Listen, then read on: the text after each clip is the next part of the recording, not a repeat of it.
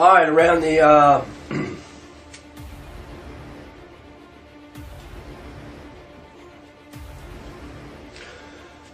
18th of this month, January last month, when I was out cutting wood and out about my daily business, I noticed I started to see things out of the corner of my eye, and I could not understand what I was seeing.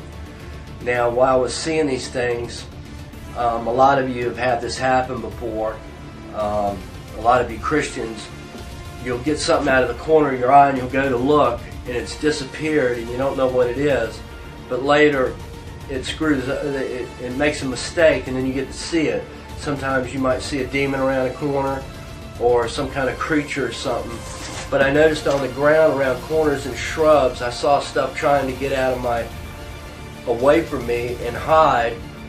And I kept saying, you know, something strange is going on. Well, what happened was God started to let me see, I started to see scorpions. Now these scorpions were about 4 feet from tail to their eyes, and then of course their pinchers would make them about 6 feet with their pinchers, or you can just say they were 4 feet with their tail curled up. And I'm asking God, what are these? And he kept saying, just look and pay attention. So out in the fields and on the road and in the parking lot and in the shopping center, in the spirit realm, I am starting to see scorpions. I'm starting to see 3 scorpions here, 5 scorpions there, 10 scorpions here, 20 or 30 over there. And all of a sudden, the next thing you know, I am seeing scorpions everywhere. And I'm starting to see them pop up everywhere. And I'm saying, God, what with the scorpions? Why are you letting me see these scorpions? So here's what he said. He said, go to 2 Chronicles, go to chapter 10, verse 18. Go to verse 18. So I did. And I'll just read the last part of it. Now, what went on here is Rehoboam came out of Egypt, take over Israel after Solomon died, and all of Israel came to Rehoboam and said, remove the yoke off of us that your father has put on us and lighten the load for us. And Rehoboam said, all right, here's what I'll do. Let me think about it for 3 days, and then after I think about it, I'll see what I can do for you. But in the meanwhile, y'all go on about your business, and I'll think about this matter. So he went to all the elders of Israel, and Rehoboam asked the elders, he says, fellas, what do you think I should do about this situation? And the elders said, if you treat them nice and treat them kindly, they'll be your servants forever. And he took their consideration. He said, all right. And then he goes to all the men, the old high school buddies and everybody that he grew up with. And he asked them, well, what do you think I should do about this request? And they said, chastise them with scorpions. Our fathers chastised them with whips, but tell them you're going to chastise them with scorpions. So the Lord gave me the scripture right after letting me see the scorpions and what's coming to America. Now I'll get into more of this. Wait a minute.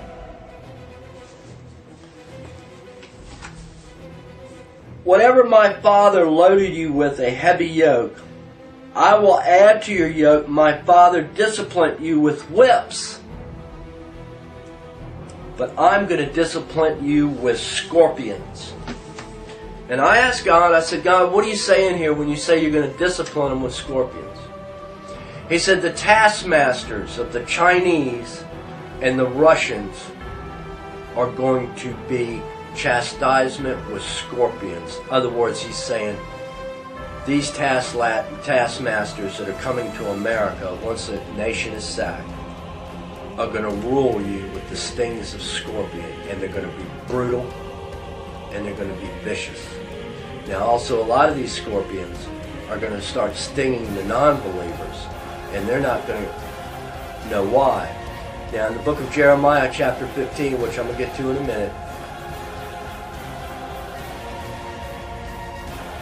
talks about this when God says, I'm over you, Israel, I'm over you. And this is what I'm going to do. When God started showing me the scorpions, He said, I'm going to chastise America with scorpions. And it's going to be extremely painful. So this is also coming. A lot of you are starting to feel stings of scorpions. And this is because your spiritual life is not pleasing to God.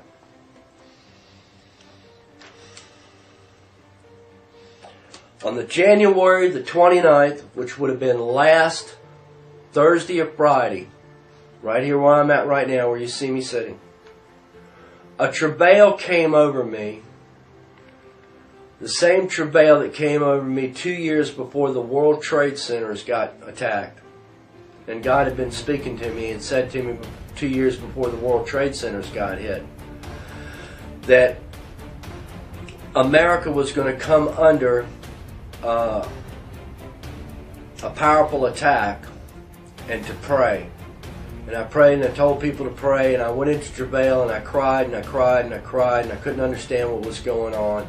In that period of time that I did that, it lifted. And then 2 years later, I was working in Newport News when the announcement came that the World Trade Centers had been attacked. Alright, the same travail came over me here in this garage last Friday. And the pain and the crying and the wailing was so intense and lasted for almost 6 hours, and I'm by myself, that when it was over, I thought I was going to have to go to the hospital because I thought for sure I was going to have a major heart attack of the severity of the travail. Now this travail was not, those of you who travail in intercession, you'll know what I'm talking about, but this was pain, heart pain beyond imagination. And I cried, and I cried, and I wailed, and I begged God for mercy. And this is what He showed me. That Red China is getting ready and preparing to invade the West Coast. And when the Chinese come, now remember, God has purposed this in their hearts to do this. Here very soon, and I feel it's going to be real soon, that the communist Red Chinese are going to invade the West Coast. They're going to take the West Coast hands down. America is going to be caught completely off guard from Seattle, Washington, all the way down to Baja, California. And I started praying, and I'm saying, God, how are they going to do this? I mean, they just can't walk in. He said, yeah, they are. He said, they're going to walk right in. The whole nation's going to be caught off guard. And the way they're going to do it is going to be beyond imagination. Now, I was talking to Sarah, my scribe, my webmaster, about this. Now, what God was showing me is that when China comes, they are not going to have any mercy on the men, women, or children. And this is where the travail is, the ungodly army that's coming. It'll be about 25 Red Chinese soldiers to every one American. They shall be coming like locusts or like the African harvester ant. They're going to come by the millions upon the millions upon millions are going to swarm. They have been given the orders to kill every man, woman, and child to save engineers, to save certain things, and to take and keep certain things. Certain educated people are going to keep, certain military officials are going to try to get, and I'm going to explain to you very soon. I'll explain to you on this next one.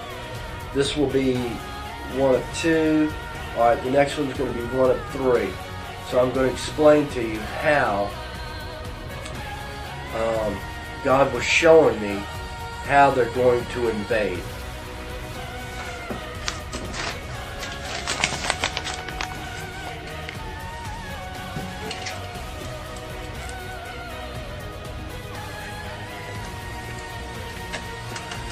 Alright.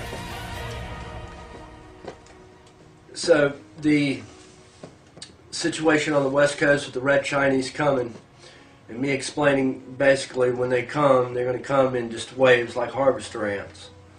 Alright.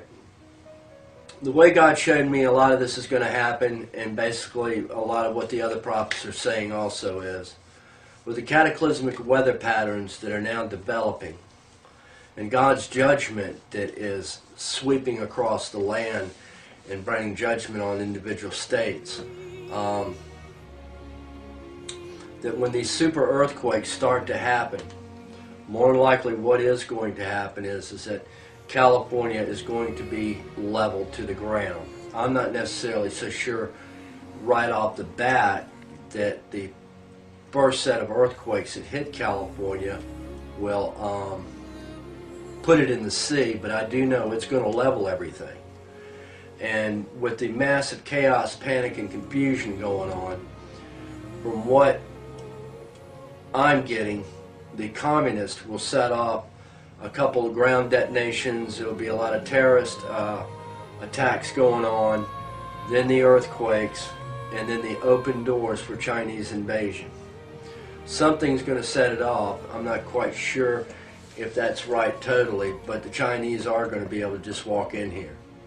And they're going to come in massive container ships, bringing all their supplies, their Navy vessels. See, our news media does not tell you that China has a 200 million man army. There's 200 million soldiers in the Red Chinese army. Now in Revelations it says that they'll kill off, what, 1/4 or 1/3 of mankind. This goes back to the world bankers. It goes back to the nucleus of New York City and all what is there. And so with the head bankers, now I could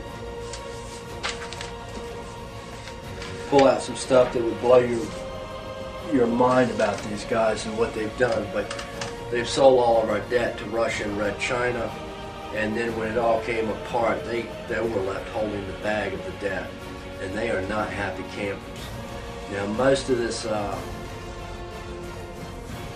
what's happening in the world today is economics. And the book of Ezekiel, if you read and study the book of Ezekiel, you will see in the book of Ezekiel, it's all basically about economics. So I encourage you to read the book of Ezekiel, because there's a lot about economics in there and what provoked God there. So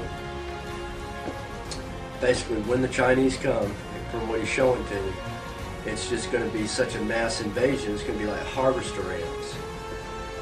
And they're not going to have any mercy. Now, I'm telling you, those of you in California, you need to start looking at the signs. When the earthquakes start to hit, it's time for you to go if you live through the earthquakes and get out of there.